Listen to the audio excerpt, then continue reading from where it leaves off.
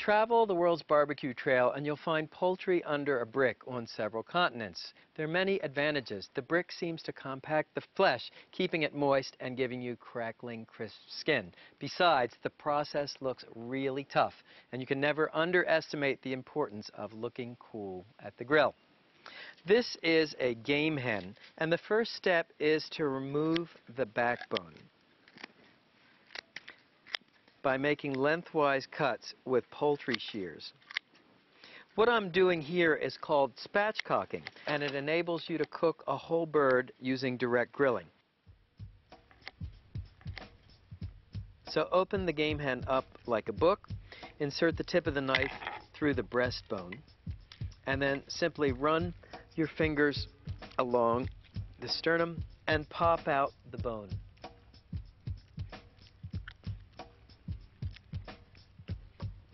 Next, make a cut in the skin between the legs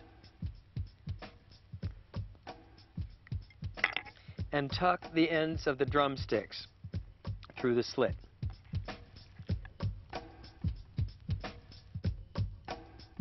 Finally, tuck the wingtips under the wings. And that is all there is to spatchcocking a game hen. You can see you'll be able to direct grill this like a chicken breast.